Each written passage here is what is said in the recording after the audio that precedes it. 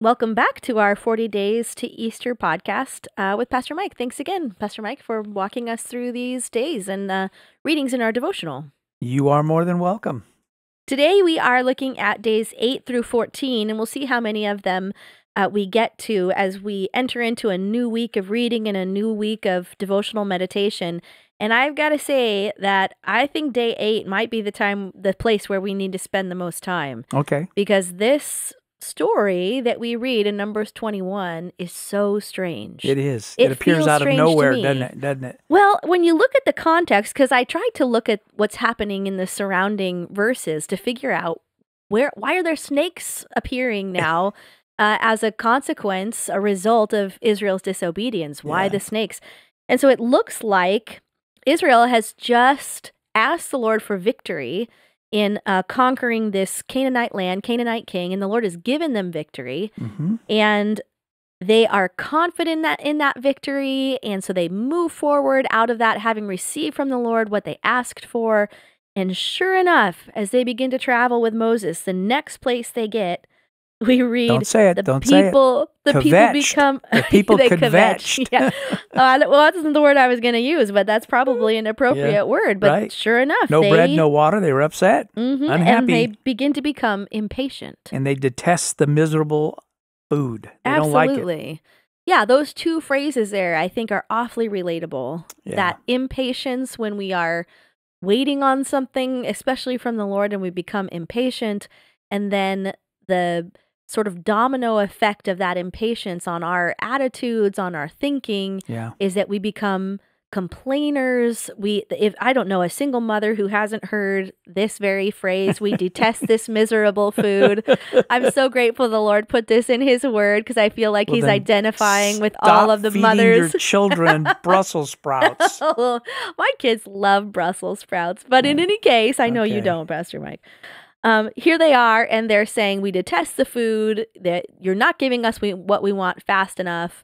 And essentially, they're spurning the grace of God. And it comes right after a victory. Yeah. So for me, when I think about that, I often will go through a time of trial or difficulty, and then the Lord's come through in an incredible way, and I feel closer to Him, and that it doesn't take very long for that to wear off and to me to start complaining about something else. Right. And I look back and I go, I look at this and I go, well, who do you people think you are? Well, you know what? I think they're a lot like me. They really are. I think that's the way we operate.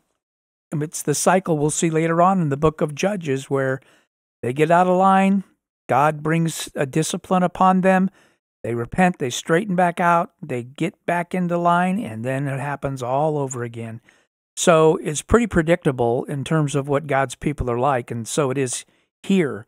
What is also interesting here is about a snake on a stick, right? Mm-hmm. Why a snake on a stick? That's a great question. I was hoping you would answer for us today. Yeah, so snakes, even when we think about the Garden of Eden, we always picture the beast as being a snake, because on the belly you shall go and crawl. So if it was something like a serpent, we tend to think that that is a representative of evil. And when you think about snakes and their usage throughout Scripture, it's depicted as something that's not good, usually bad and dangerous. And so when you take a staff and you put a snake on top of it and it's lifted up, the obvious implication is, just like Jesus was lifted up on the cross, the Son of Man is going to be lifted up. But the interesting thing about him being lifted up is simply this: the sin, our sin, was placed on him. So there you have the representative of sin in the snake, that he became sin who knew no sin, that we might become the righteousness of God. So it was dependent upon them to look upon the snake, not quite fully understanding what that meant, but for us later on, as we look back, hindsight on it, it's incredible to think about that literally he became sin, right? If you ever see a crucifix, you see Jesus on the cross, you see him dying, the I guess the beauty of the crucifix reminds us of the seriousness of sin, that Christ needed to die. But what's not good about a crucifix is it leaves Jesus on the cross, and he's not going to be there on the cross forever. That moment when he gives his life over to the Father, he commends his spirit to him. You have in an instant, just an instant, when he says, "It is finished," you have full humanity, full deity dwelling in dead flesh.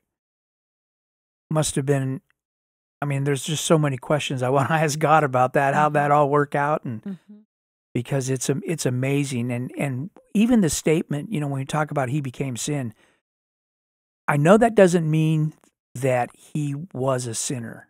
Right. But it means he bears the weight of the sin. And I don't quite know, other than in a representative way, how could he be sin? That's the hard thing. But I tend to look at it in terms of a representative way, that he was made sin, but at the same time containing no sin of his own. So I guess that's in theology, we always make sure we have affirmations and denials. We make sure we have a healthy tension and not go beyond what the text says. I want to be careful there that I don't go beyond that, but that I try to understand the part that I can, Right. and wrap my heart around that. Yes, because as Jesus bears our sin on the cross, he bears also the penalty, the full penalty for our sin. And so we get to look at that in these coming days in our readings this week. But before we do, I find it so interesting that God is the one who provided the snakes. Yeah. That so many right. times, I mean, we might think of, okay, the snakes are coming as a punishment for the people's sin. And yet at the same time, maybe we're not thinking of that exactly correctly or in its fullness, in the sense that when God disciplines his children, there's an element of punishment in that way. And we'll read that in Hebrews, and that word that's often translated, God disciplines those he loves, is also translated punishment in other places in the scripture. Context and so, determines. Yep. Yeah, so there's a part of that, but at the same time, it's not a punishment to condemn, but to save. Right. It is for our protection. Yeah, he chastens his own children. Yeah. So he pursues us. When we talk about the doctrine of love, that's one of the great doctrines of love, is that he doesn't despise us, but he pursues us. It's like the vine and the branches that necessarily at times he needs to prune us, to shape us. When I left my first church, really an awkward situation. I got fired for whatever, all the other reasons that they said, and so, okay, well, if it's not working out, we'll move on. But you can't move on yet. You have to stay here this Wednesday or this Sunday and preach. Yeah. So I ended up preaching my parting sermon, and I preached on John 15. And I told them, I said, I know I'm not perfect, and my branches need to be pruned to be more effective for ministry. And it was hard, very hard, as anything like that would be. But God was doing just exactly that. He wasn't punishing me. He was disciplining me. He was pruning back those branches, as he does for all of us. And it was a hard year, but it turned out to be one of the greatest blessings in my life. Yeah. I don't think I've ever been blessed outside of suffering.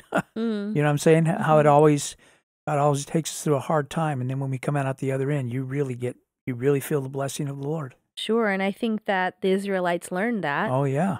Through this event, through this exchange, through this discipline, and they did look to the snake, and that was lifted up on that pole, and they were saved, exactly like you're talking about, this love of God that is beyond what we even understand sometimes, in terms of its full-orbed, I guess is a word I like to use, but this multi-dimensional characteristics of God's love that not only like a look diamond to with us all the facets, all the light. compassion and kindness, but also chasten us and protect us in whatever ways are necessary, that love of God comes to us in that way. And that's exactly what Jesus was talking to Nicodemus about Right, yeah. when he quotes this, when he refers back to this very event. And so I don't know how many people know that one of the most famous verses in the Bible, for God so loved the world that he gave his only begotten son, that he is immediately before he speaks those words to Nicodemus says, just as Moses lifted up the snake in the wilderness, so the Son of Man must be lifted up, that everyone who believes may have eternal life in him. Right. And then he goes on to pour out that what has become sort of the Christian mantra of God's love and how it is that we're saved, but it's tied to this event. It's exactly right. And we're great at taking things out of historical context and building another theology out of it. But what he is letting Nicodemus know is that there's a part of God's love that's unconditional. Mm-hmm. That's the part where he's opened wide and his hands are spread out on the cross. And he says, whosoever will, he loves the world. It's his general kindness and goodness and his willing to let you come into a relationship with him. But then there's his special electing love, which is his unique calling of us. Mm-hmm. And so here it is. You got Nicodemus.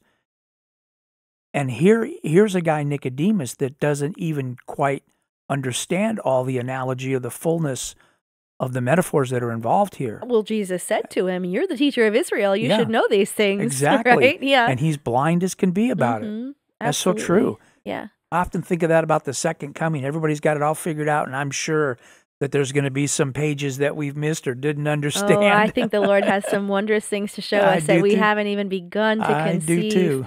So not only did they not see Jesus in Moses lifting up the snake, right, but they also missed, as you're talking to us about here, this idea, this reality of Jesus as king. Yeah. That they missed that. And Right. so in day 9, we read these passages in Deuteronomy and 1 Samuel that help us see and understand that the people of Israel were looking for a king. They were asking for a king. Yeah, so I don't think maybe we could say it this way.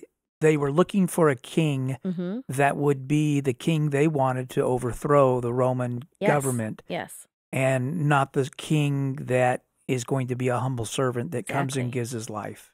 And that's what happened in John Yeah. 19. Yeah, And it's the Roman soldiers themselves, that very people that they want overthrown, right? Because they're Yeah. the enemies of Israel at the time.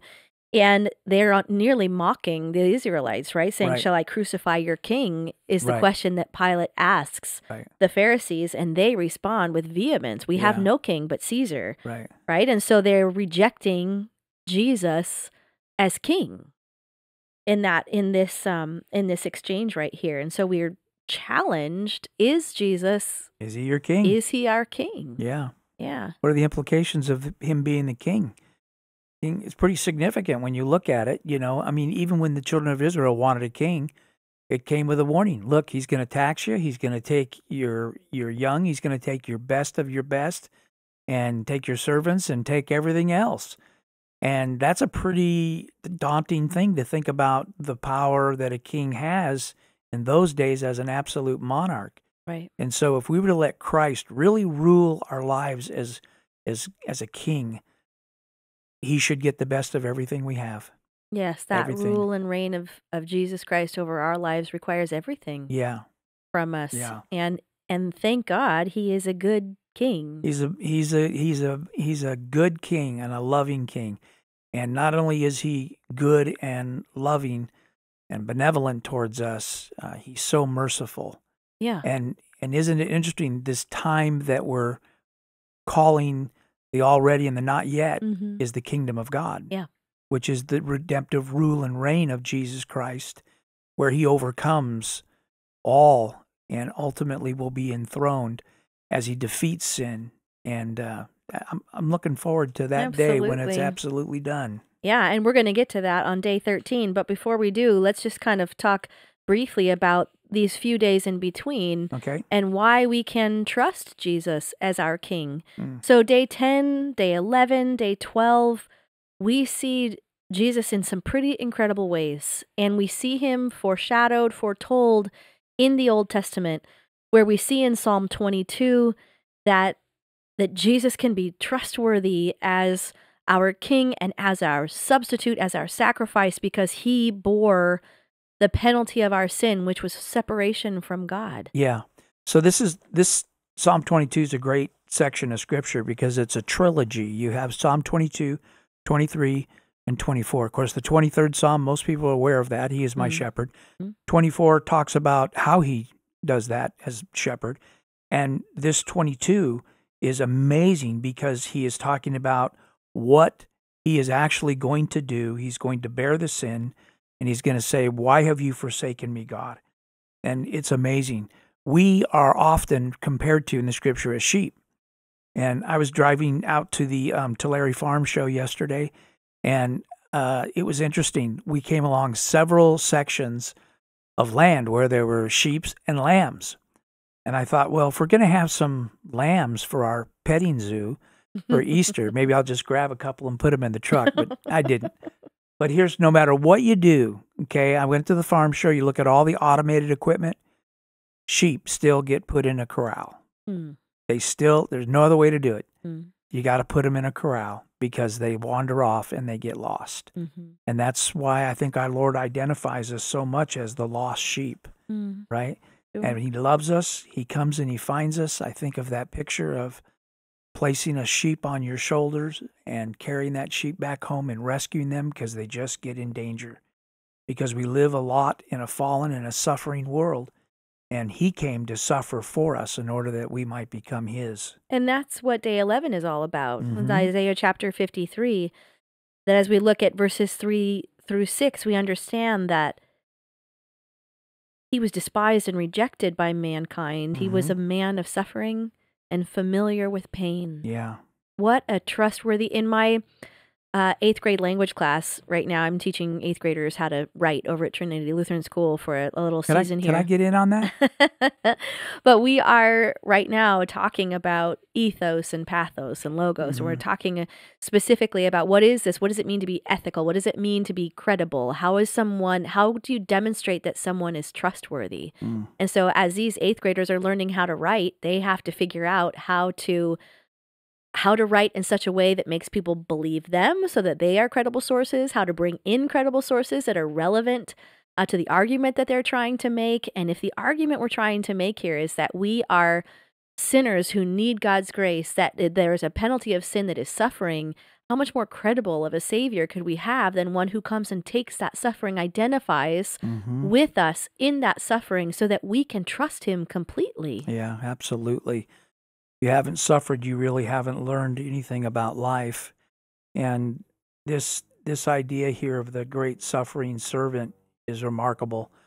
Probably the best that I've ever, and I've read a lot on Isaiah 53, but I think one of the best times I have ever seen it presented to a person who did not know Christ was in an interview with Ben Shapiro, who's a Jew. Very stout, very learned, sharp guy.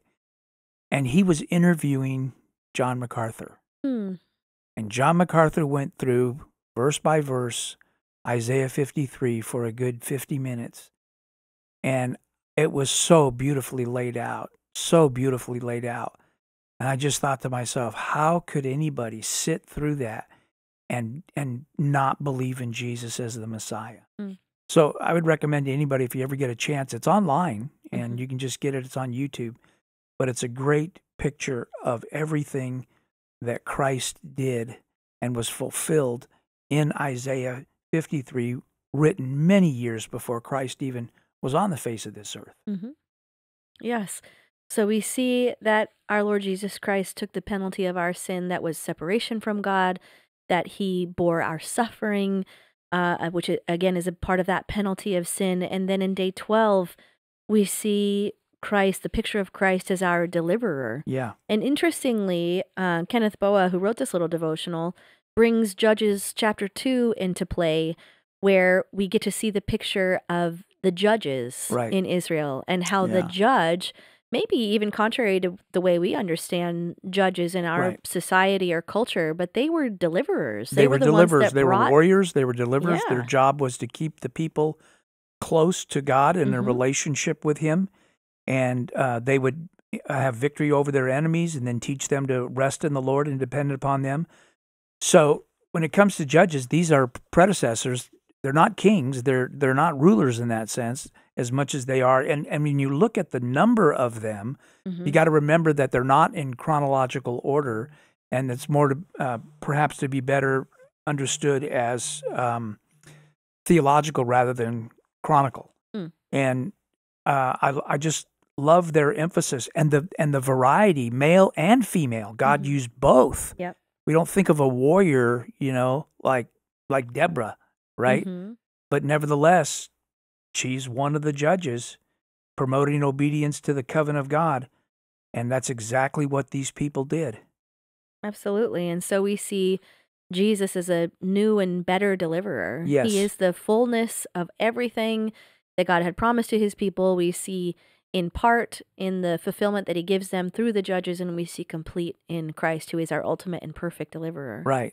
So they had to keep having judges because they'd fall out of favor with God, and God would judge them. There's that cycle again that repeats throughout all of humanity, but so much of that is just spelled out here in Judges. They sin, they get disciplined for their sin, chastised by the Lord, they repent, they have a season of good walk with God, steady obedience to the covenant, and then they ultimately fall back into sin again. Yes, and God rescues them as does. he gives them opportunities and provides all kinds of ways for them to repent Yeah. as a good father and as a Yeah. perfect deliverer. I think sometimes when we read our Bibles, we see the characters, we see the events and exchanges between people and God, and our focus tends to lean toward the people. It's easy for us to identify with them, when really every single thing we're seeing is pointing us toward Jesus. This is a story about him. This is a Yeah. book about him and how we are to understand our God in our Lord Jesus Christ, and Right. that kingdom of God as we orient our thinking, as we orient our feeling, and we bring all of those things under this idea of what you were talking about before. That is the already not yet, the kingdom of God. And that's really what we're looking at in day 13 as we kind of wrap up our conversation for today, is this idea of the kingdom of God. And we see the kingdom of God prophesied all over the Old Testament, but maybe none as familiar as Isaiah chapter 9, which we often quote at Christmas time, right? For to us a child is born, to us a son is given, and the government will be on his shoulders, and he will be called Wonderful Counselor, Mighty God, Everlasting Father, Prince of Peace. And then, so that's what will be the already when Christ is incarnate. Then we get the not yet, right? Then we get the telescopic kind of understanding of what's going on here theologically, of the greatness of his government and peace. There will be no end. He will reign on David's throne and over his kingdom. And so talk to us a little bit about this, because there's something happening in the text that's even more than we can immediately see at a cursory glance. He's letting us know in this passage of Scripture. You'll notice in the text that they use in Isaiah 9, there is the part of the text that's clearly speaking to where Jesus is and where he comes and walks among us. And then there's another aspect of it that goes beyond his earthly reign and rule to the not yet, when he is fully king of everything. So he's our Lord and our King. And you look around, and somebody would read a passage like this today in the world and say, well, it doesn't look like he's a very good king. If he's a good king, why doesn't he stop all the evil that's taking place? Kill all the snakes? Yeah, right, exactly. And here it is you got a first and a second coming woven into one verse of Scripture. They didn't quite understand that. And it must have been odd for Mary, too, to be able to be told that your child is going to be the deliverer. And look at the pain and the suffering she bore in her heart. Yes. And she's got to be thinking, wait a minute, you said that he was going to be the deliverer of Israel, even when he's taken into Simeon's hands and he blesses him and sings over him.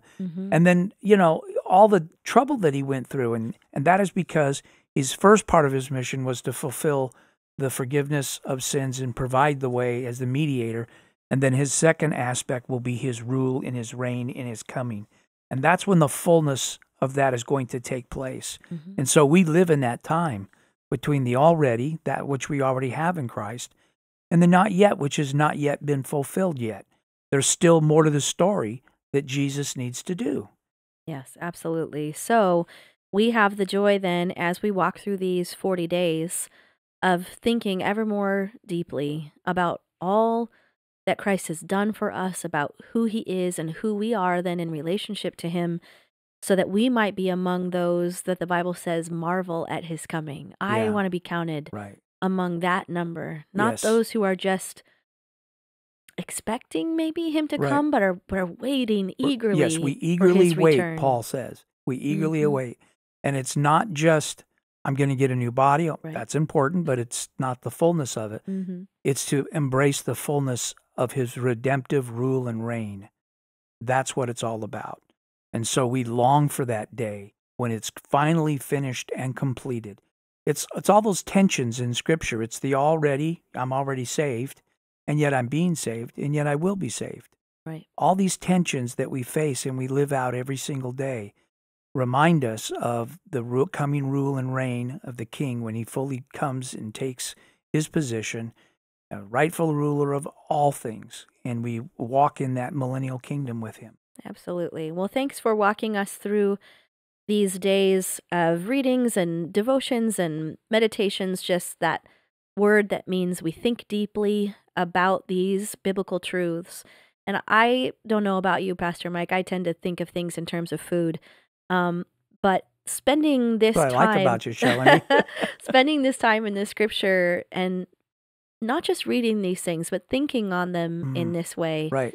is kind of like what you do when you make a stew. You know what the ingredients are and you take them all, but you've got to put them on a nice, low, slow temperature to cook for a long time in order for those ingredients to develop a real depth of flavor and to bring that warm dish all together where everything is melded, and then you have then in your bowl something that's altogether more wonderful than the simple ingredients that you put in to begin with. Yeah, And right. so that's my hope for us, is that as we take in these truths, that we would sort of let them come together, those flavors come together, that they would remain in our hearts, that we would continue to think about them and pray through them, that we might be ready on Resurrection Sunday to rejoice with a new depth of understanding. Yeah. Stew on these truths. And Right? on that cheesy phrase there, yes, we'll end our conversation for today and look forward to having the opportunity to come back next week as we preview next week's reading. But we pray that all of you who are joining us on this journey would be growing in the grace and the wisdom of our Lord Jesus Amen. Christ through his Amen word. to that. So Thank you, Shelanie. absolutely. Thank you, Pastor Mike, and we'll see you all next week.